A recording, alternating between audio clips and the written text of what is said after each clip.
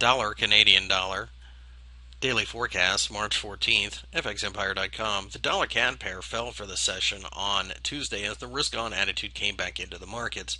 The parity level above, signified by this red thick line, continues to push prices lower in this pair, and as a result, this pair has had a decidedly bearish tone over the last couple weeks, even as the action has been choppy.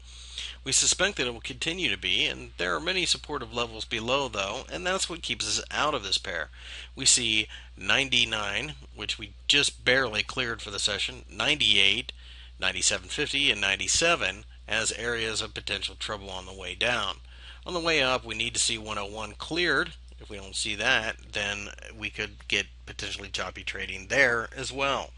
With all this in mind, we're just simply going to stay flat until we get post 101 or sub 97 in order to break out of this range and continue to move in this pair.